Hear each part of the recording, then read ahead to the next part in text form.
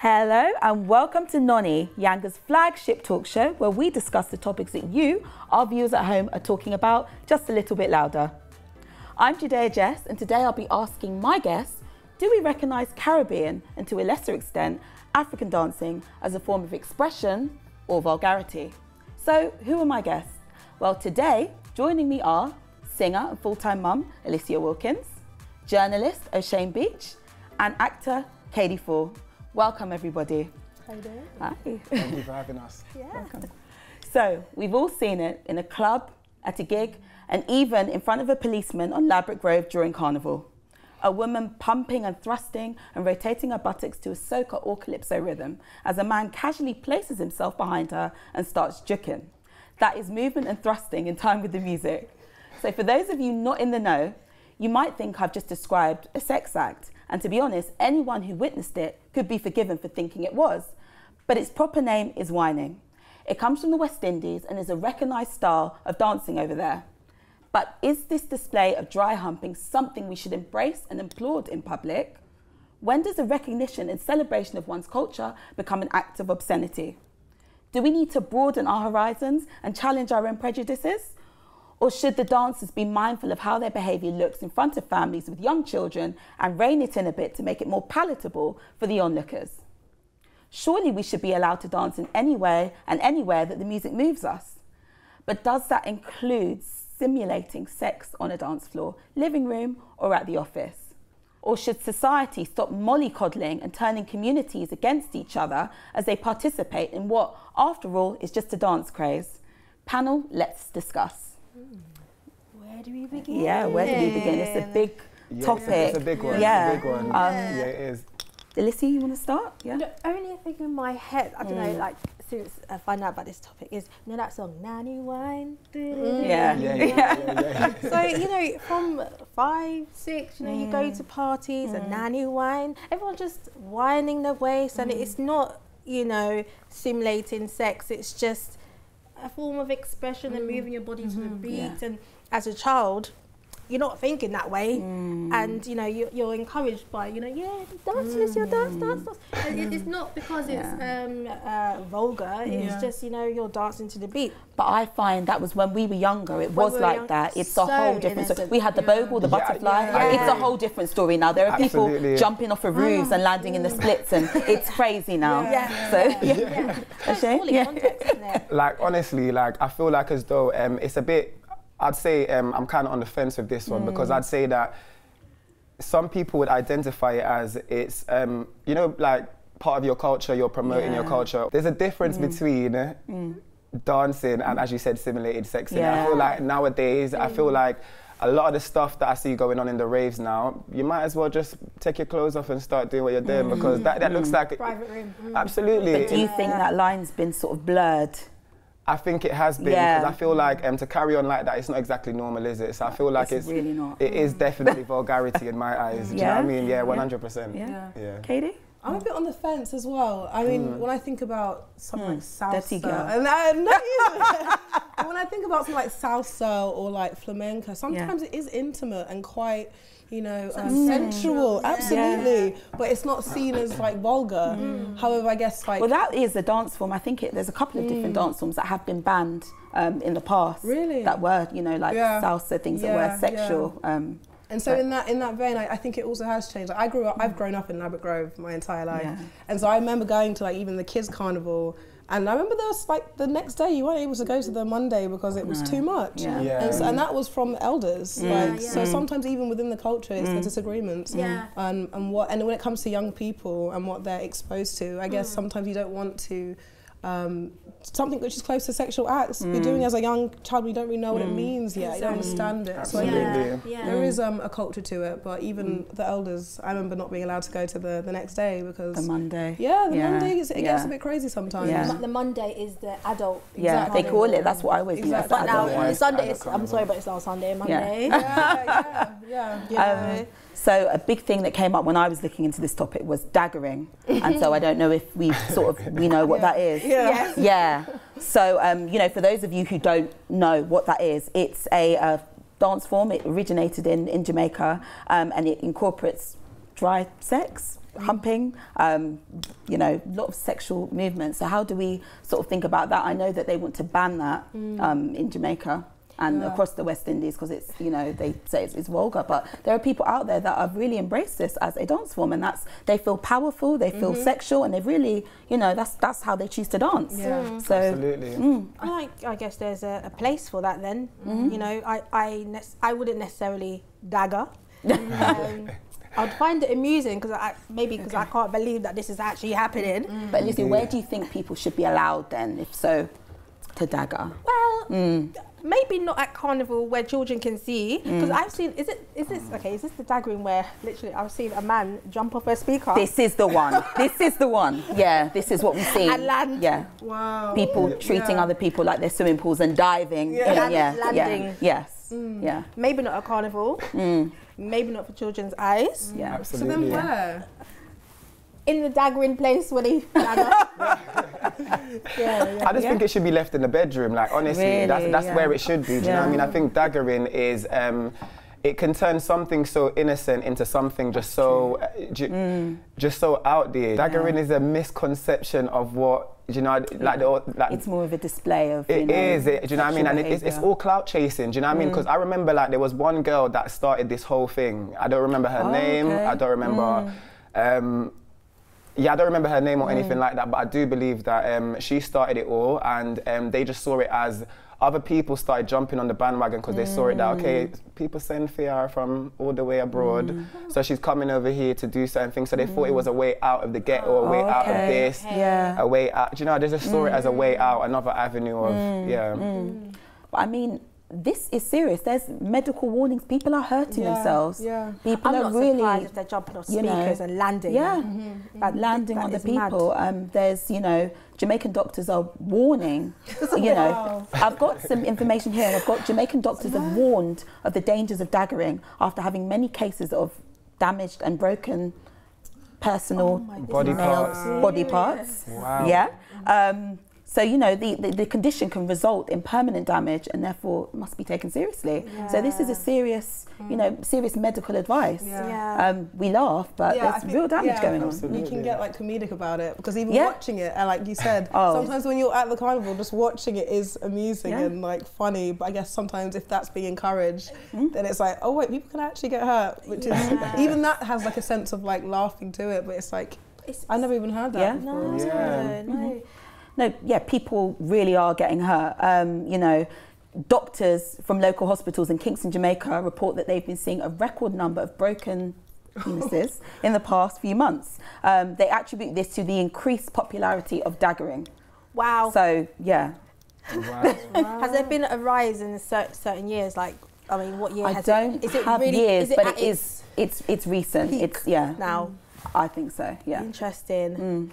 Well, do you know what? I've only seen daggering, like the extreme daggering, like online, or someone showing it to me. Like, you know, they actually have promo vids, or or competitions. I've seen those things, you know, but I haven't actually seen the extreme daggering on the street. Now, if you're going to go to carnival, you kind of expect, you know, a bit out there dancing. I played mass in Antigua, so played mass, putting on a costume, and. So I've joined a mass camp that was like a Christian one, and I was simply walking in a costume, and the woman said, "Stop whining your hips." It was it was an iron band mass, so it's like traditional Caribbean music. And I was just walking. I was like 16, and then I was in another troupe where it was like the full-on feathers, and you know, I can wind up and free up myself. But freeing up myself wasn't daggering. There's actually a troupe for that, called Extreme. Oh, wow. They're doing all that. Now, I feel for children's eyes, it's not right. However, if you're going to go to carnival, expect to see... Be prepared for it. Absolutely. Be prepared. I mean, I've got some reports here about death from daggering. So there's a 27-year-old construction worker who was living in Hopewell, Hanover. He died after going to a dance party. And it says that the man was at a jerk centre with his friends, and they all started dancing, and he chose a partner. It was a 200-pound lady, and he lay on the ground, and then she jumped on top of him, and later on he started to complain of pain in his private area, and he needed help. And then he was, you know, in a lot of pain in the night, and then he died the following day. Wow. Yeah, and it was reported, the hospital reported that his death was a result of the dance moves the previous night. So imagine death by daggering. Like, death by daggering. From time people are injuring themselves, I feel like as though that it's just irrelevant, and it comes across as a bit possessive. Like, you know, when someone's like possessed by... I know what you mean. Do you know what I mean? When they come across, sometimes it's a little bit out there. I just feel like as well, even like your body, to be dealing with your body in that manner. And also it's kind of like you've got no sense of pride, or, you know what I mean? That you have to have something about you. So do you think it's spiritual at all, or no? I think it's definitely spiritual. I think these people get taken over by whatever it is, and they just run with it. I thought you meant like the possessive over like some women, or like not being in control of whether they want to do the dance or want to... Like, I feel like you should have some element of, you know, be a bit reserved, some element of control. I feel like they're just out of control, and that's what it is. I feel like because they're out of control like that, you can't really... Caught up in the moment, maybe the hype, you know, because there's lots of people like, come on, and the music, and, you know, just get carried away. But how do you think it reflects on us, you know, the black community? For me, I'm always worried when I see these videos online. I constantly think to myself, oh my goodness, so if people outside of our race look at this, what are they going to be thinking of us? Like, how do you like feel about it, Katie? Yeah. I think it's hard to tell them to squash whatever expresses them, like how they express themselves for other people. I think sometimes you just have to say, like, some people really do connect to it, and like, I don't think sometimes we're in the place to be like, well, I wouldn't do this, and it's reflecting badly on all of us. I think sometimes, even like the black experience, it's so nuanced, and sometimes we get put together, and sometimes it's just actually like, no, this individual feels that that's how they express themselves. So I try not to like say, you're making us look bad, because it's just their way of expressing themselves. We need to take a short break, but when we come back, I'll be asking my panel, is attacking our dance moves just another way for society to demonise black culture? See you after the break.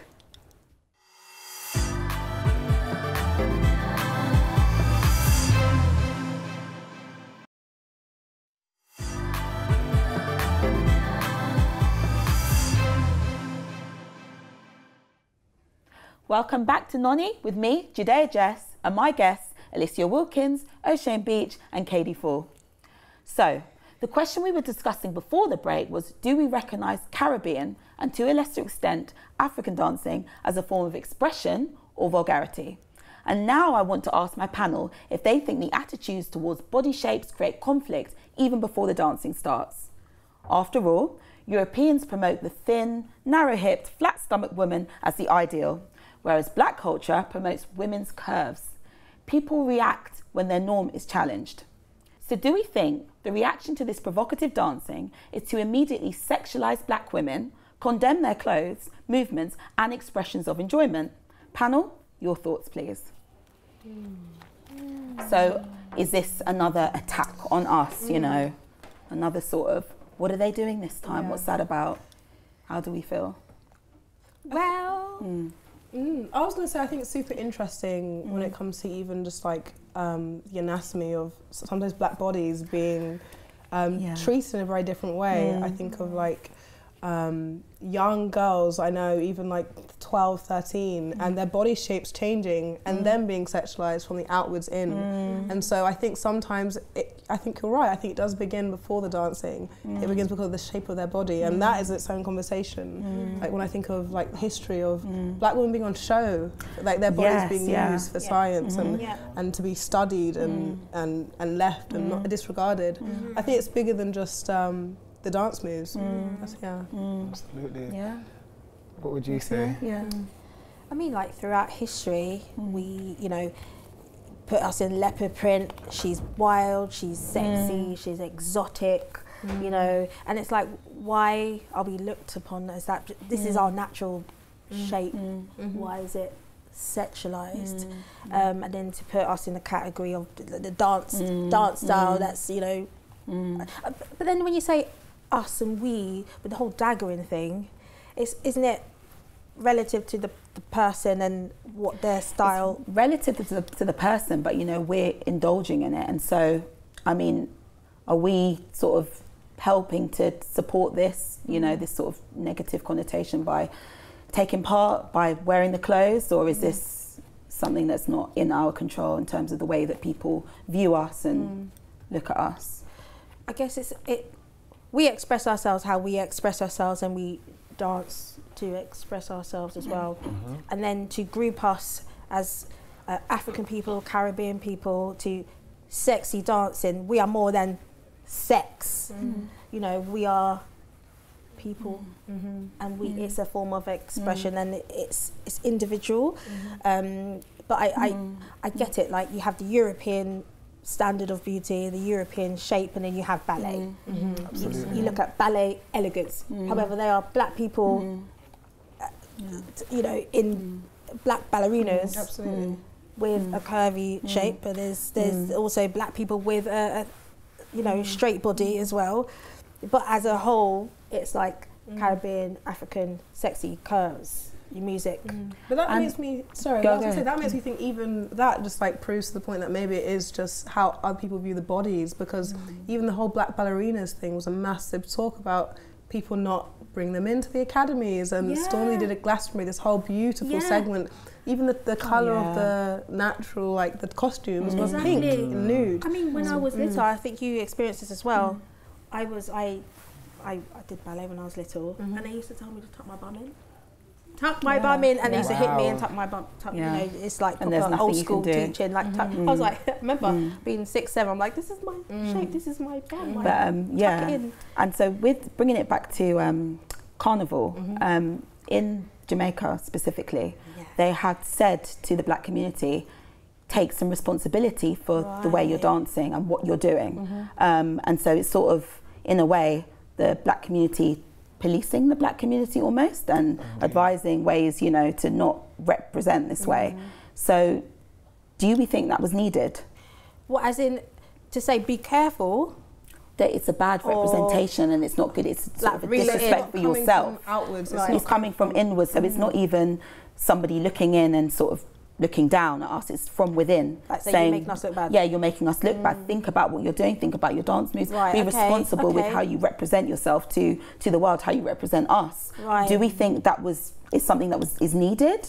I mean, you're a man, Shane, as well. So how, you know, when you see this, does this attract you? How do you feel about it? Because I know there's many men that if there's a girl standing there doing a 2-step, clicking her fingers, and if there's a girl whining to the ground, that's where he's looking. Absolutely. That's where, I think it's, I think it is sort of an attention-seeking thing. Do you know what I mean? I feel like it can be captivating, but for all the wrong reasons. And I'll say it's all about someone's perception, so society's perception on a particular community. And let's be honest, our community are one of the minorities, and I think a lot of our culture is sort of like challenged in sort of like unconventional ways. And I feel like society label us and put these stereotypes on individuals from, let's say, our communities.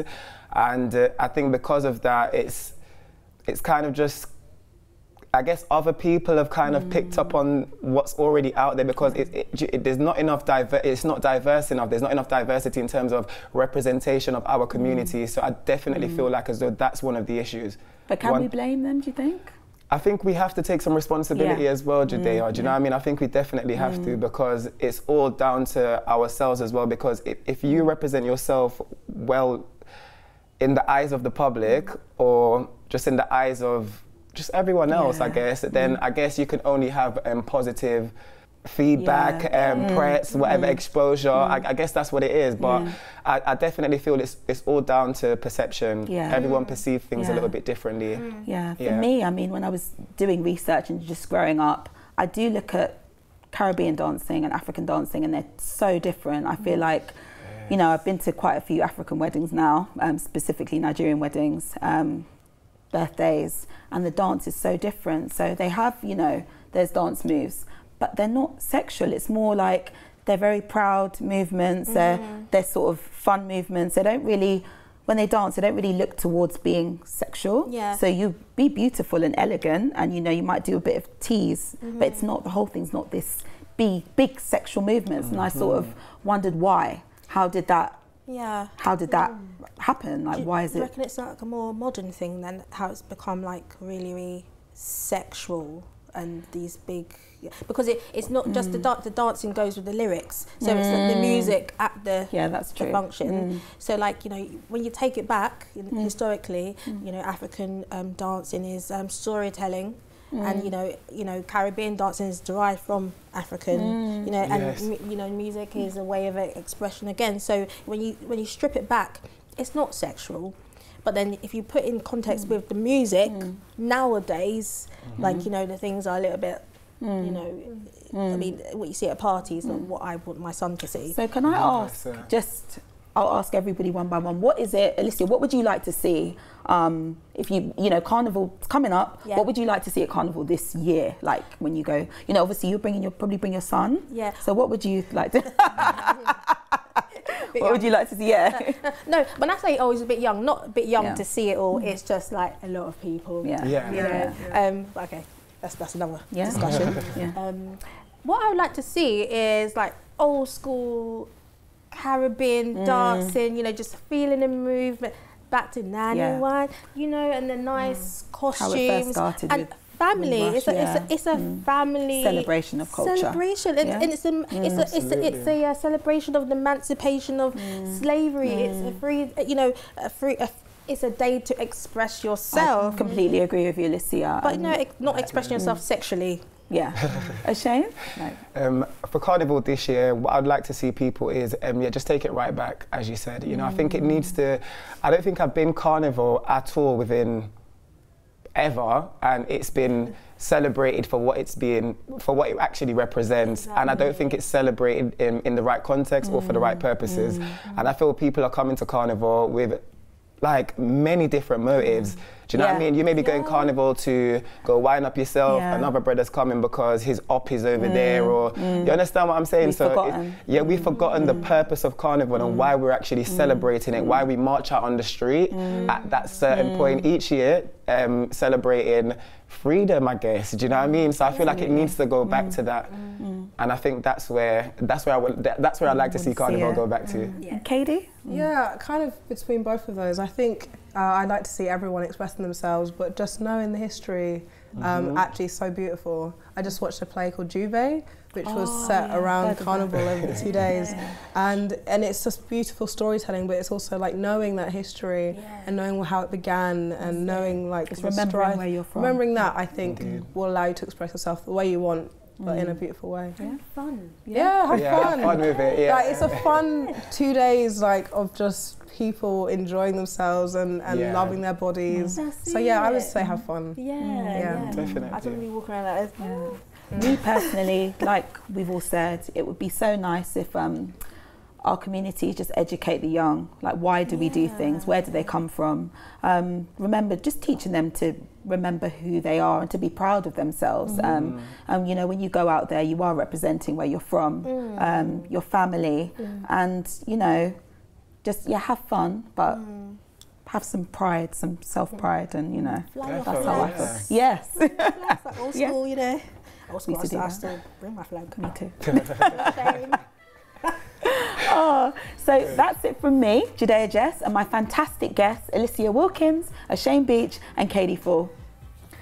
Thank you for joining me, and don't forget, every episode of NONI, past and present, is online at yangatv.com. So wherever you are in the world, you can see this show and other great content from Yanga. Join us again soon for more entertaining chat. Goodbye.